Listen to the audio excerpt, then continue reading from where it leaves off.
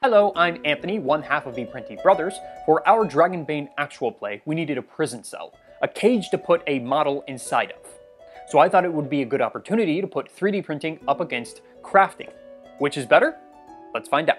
When we first started playing tabletop RPGs, we didn't have a table. We played on the floor. And we had one set of dice that we passed around. And we rolled those dice into the lid of the 5e starter set, because we were on carpet. And we had a blast with that game. I instantly fell in love with tabletop RPGs. In those days, we had no maps, no terrain. Everything was theater of the mind. But eventually, we wanted some maps to better understand the combat scenarios. So we started crafting. And then we got a 3D printer and started 3D printing terrain. And after a while, we had a bunch of terrain that we could play with. But which is better for creating terrain? 3D printing or crafting?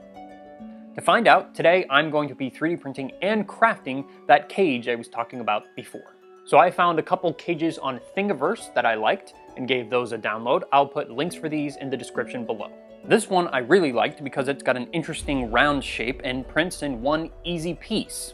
The only problem with this cage is the mini that I wanted to put inside it wouldn't quite fit. Now, I could have just printed it a bit bigger, but I also found this STL. It's got a more classic cube shape and the door opens, which is pretty cool. The only thing I don't like about this one is the bars all print separately and have to be attached after. Now you can print them attached to the base like this, but I knew they would be pretty delicate. Vertically placed, the bars have layer lines going like this, which makes them very likely to break. 3D prints are easier to break along the layer lines. Horizontally placed, the layer lines are like this, which is much sturdier. Unfortunately, that also means that they needed to be cleaned up and glued on individually.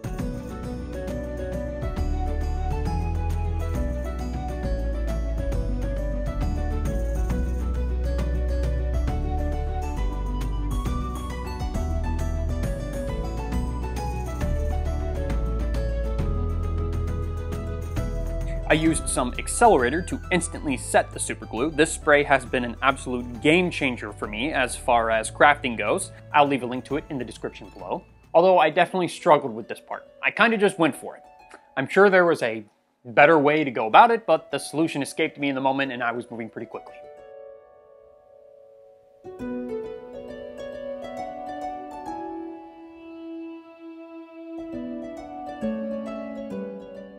Anyways, I got the cage glued together and I'm pretty happy with it. The opening door is pretty cool and the model actually fits inside this one. So on to the crafted cage.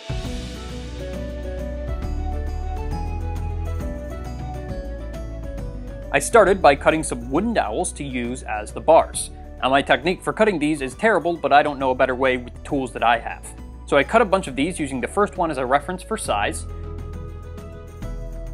Then I sanded and cleaned up the edges of each bar.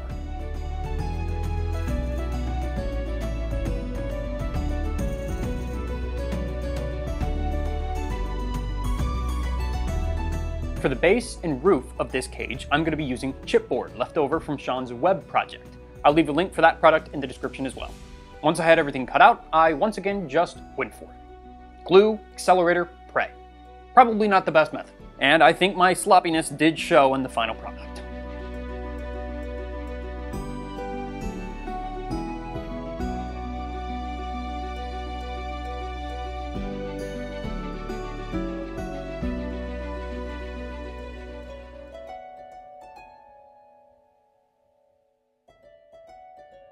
From there, I also added some coffee stir sticks to the outside to add a bit of detail.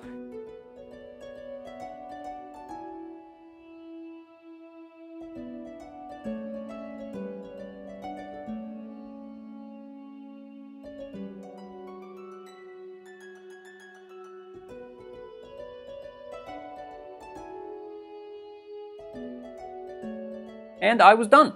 The whole process took a little over 30 minutes. So here's all 3 cages after painting. At the end of the day, I think they're all good enough for tabletop terrain.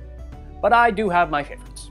The 3D printed round cage is probably the one I like the most. Its shape is more complex than the other two and it required no effort to print and assemble. I think it's probably the clear winner. But the other 3D printed cage is pretty good too. The fact that the door can open is really cool, but I also think this one was the biggest pain to put together. I also really like how my crafted cage came out. It is a bit wonky, not every part is perfectly straight. I definitely could have put some more time into refining the crafting and assembly process, but I still like it. So the 3D printed ones are better. 3D printing is the superior way to create tabletop terrain. Thanks for watching. Or is it? Well, for this particular project, I think 3D printing was the best option. For other projects, it might not be. I think crafted buildings give much better results overall, and they're much easier to paint. But my printed buildings look pretty good too.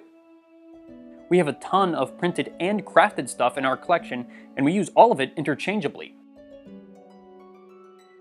If I went back in time 8 years to my previous self, still sitting on the carpet, passing one set of dice around, and showed him all of the terrain and stuff that we have now, I think he'd be thrilled, regardless of the production process, regardless if it was 3D printed or crafted.